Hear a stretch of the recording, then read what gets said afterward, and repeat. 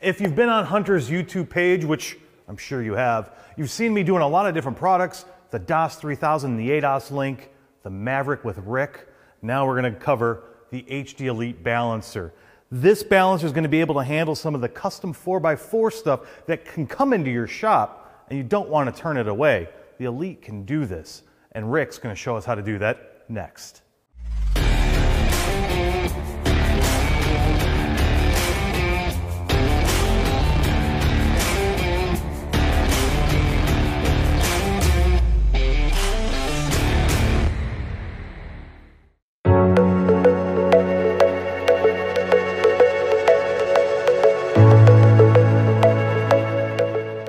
Rick, we've got this large, reverse drop, heavy 4x4 custom tire. We're seeing these all over the road right now, right? You know, you drive anywhere, everyone's got these on their truck. Yes. They're expensive, they're delicate. We've gone over the procedure in a past video on actually using the Maverick to do that tire correctly. But now, this is going to take a little bit of a different approach to balancing it than we may have in the past because of the size and the spacing on it. So what are we going to do to get this thing balanced and vibration free for the customer when it leaves the shop? Yeah, these have a hard time fitting on a standard balancer. So a lot of shops don't balance them, or they balance them incorrectly. So what we're going to show you today is the Hunter HD Elite being able to tackle a project like this for our customers and for their customers to give them an accurate overall balance so they drive smooth down the road. Sure. So the one thing to point out with an HD balancer is that the spindle is actually longer for those higher offset wheels, like a semi-truck wheel and tire assembly. So it allows us to be able to accomplish that task of balancing these crazy offset wheels with an electronic balancer. We do have a ton of accessories depending on what you're working on, and there's master kits, there's smaller kits, and you can buy each collet individually too. So yes, we could probably do 50 videos and using 50 different types of adapters. But of course, if you ever had any questions in the field, give your rep a call, they'll help you out and come by for training, or if you forgot something or you're missing something, they can help you out as well. Yeah, the easiest way to get a hold of us is to go on hunter.com, enter your zip code that your shop's in, and it brings up your team of representatives to support you. So it's super easy. Yeah, super easy. In this situation, we have what we call a medium duty collet kit. It consists of a spacer ring, direct fit collets, and a universal flange plate to allow us to be able to clamp down that wheel sufficiently from the lug nut holes. So we could just go ahead and get started on this, and the nice thing is, just like the Maverick had, we have a wheel lift on this guy, so we're not lifting anything up on that spindle. Plus, it protects our spindle too from droppage. That can really damage that balancer permanently. It doesn't help, for sure.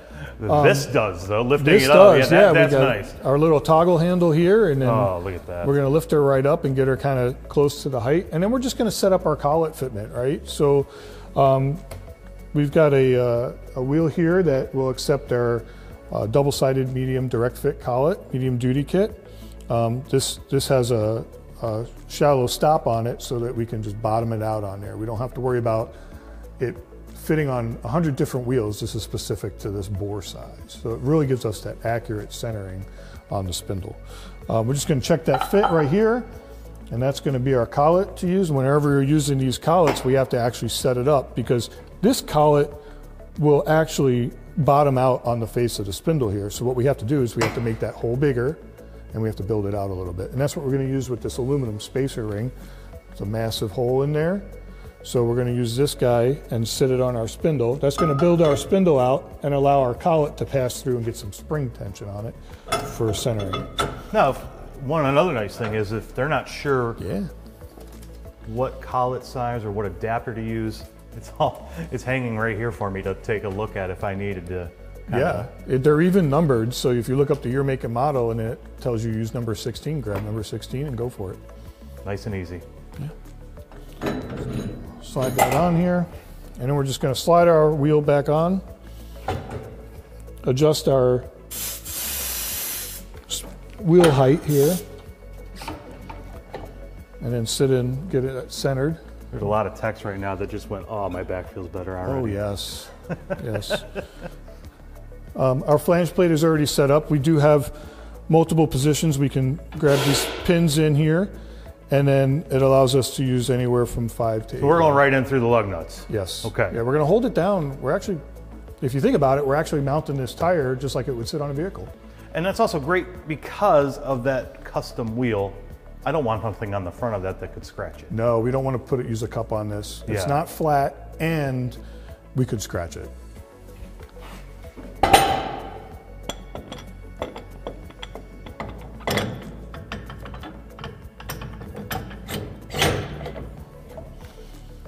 And we're going to grab our wing nut,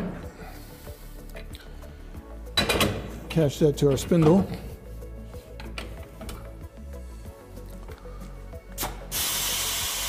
Take some pressure off there. Tighten it up good. Now on a tire like this, what am I going to select since it's kind of 4x4? I don't want a semi, but I don't want do I want a car? Bad? What would you recommend? I would probably suggest a car. It's going to give us our lower tolerance. Now, people don't expect these to drive as smooth down the road as a highway tread. Yeah. So we're going to look for abnormalities, right? Pretty much, and just make sure that it's true and it's going to give us the best overall balance and drive down the road as possible. I would probably just stick with car just because it is on it's an 8-lug wheel. It's probably on a light truck.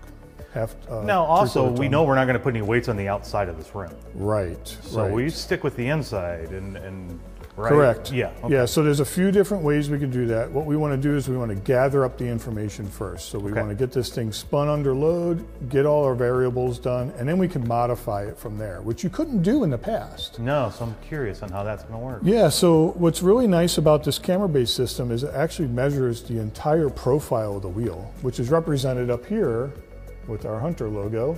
So what's nice about that is with wheel placement, we can shift that on the fly. So we can change that up as we're balancing the tire. We don't have to gather more information or remeasure if we want to change weight placement.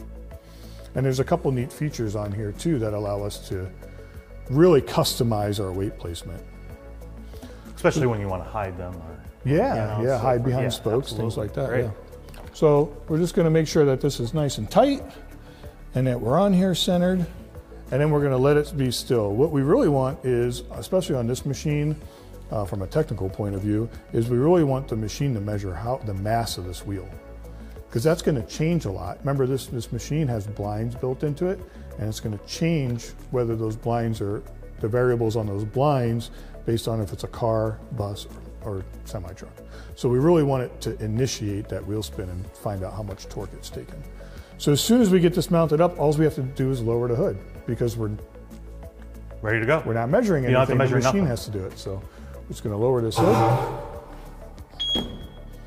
and let her spin. Now at this point, it's measuring the outside profile and it's measuring the inside profile. No arms to pull out. I don't have to measure none of that. Nope. And you can see we're right underneath that 20 mark there. Oh yeah, that is a lot lower than I expected on a tire like this. Yes. And I also like that it said, hey, single weight solution found, which is also really nice. Yeah. Putting weights all over the place. Right, which tells you that there's actually only a static imbalance with this wheel, if it can take a single weight solution. Which is, that's represented right on here in our smart weight calculator right there. That shows the couple balance versus the static balance, and it shows where that limit's based upon. Okay, so we don't have to hang two weights because we don't have any dynamic imbalance. It's still in tolerance. We only have a static imbalance. So we can get away with one of these, just hang a single weight and be done. Which 175 isn't that bad. Now on a tire like this, we've always kind of gone with the 25 to 50 ounce range is felt as an imbalance by a consumer. So we try obviously to get this number as close to zero as possible. On a truck like this, 50 probably won't be felt by a customer.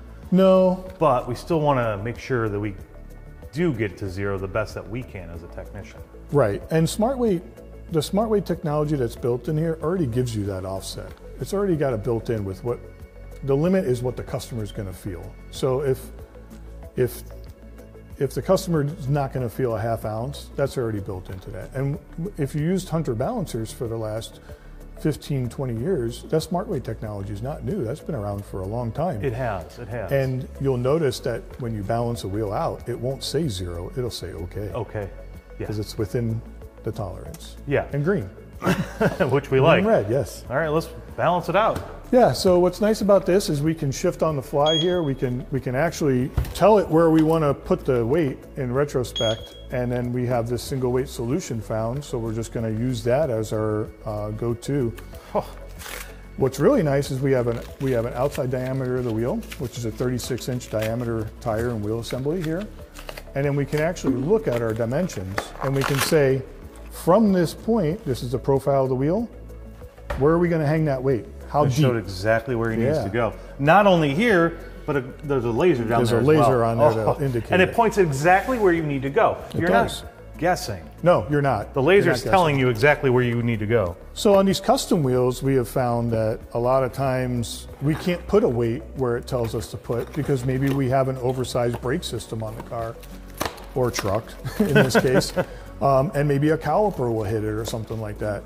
So what's really nice about this, since we know that profile, we can actually change where the balancer is going to tell us to put the weight, and it'll repredict how much weight we're going to use.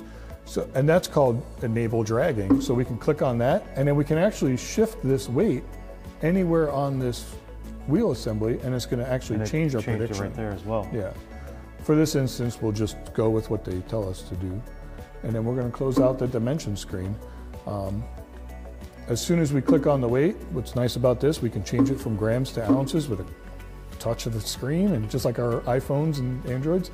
And then we're going to grab an 1.75 ounces. We know we're going to be on the inside of that lip, and we have a super special smart spot right here. So it's actually got a dot to tell you exactly where to put that weight. Sure, it's no guessing. There isn't any guessing. I love it. And in this world, we just need to be fast, efficient, and accurate. And that's what Hunter has built here. Love it. Got you some weights. We'll throw those on there. And so we have 1/2 ounce weights. We need 1.75 ounces. All right, so we're just going to hang this down. We want the center of the dot and the center of the weight, and the weight to sit flat on the wheel. Tech tip, clean the rim before you put these on. We've got a brand new rim, we're good.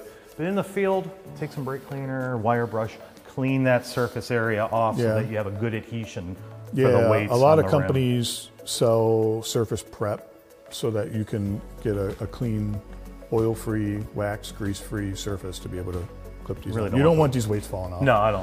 I really don't. No. All right, so you put your weights on, and then we're going to do what we call check spin. So it's going to still check it. It's not going to remeasure any dimensions, and it's not going to do the load roller on there, but it's just going to check the spin. And we're looking for an OK.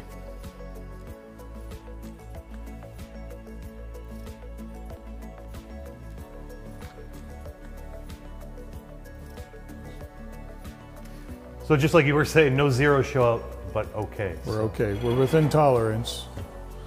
So that's how we're going to get the most accurate balance out of a wheel assembly like this, is with the Hunter HDL. I thought it was going to be a lot more challenging and a lot more weight required, but turned out pretty good.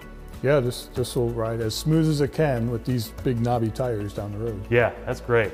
Hey, thanks for showing us how to do this larger tire on this HD Elite. And I think we should get into maybe a 19.5 next. I say let's go for it. Sounds like a plan. Hey, make sure you check out the 19.5 balancing video on the HD Elite with Rick showing us how to do it so you know how to do it in your shop as well. Thanks for watching.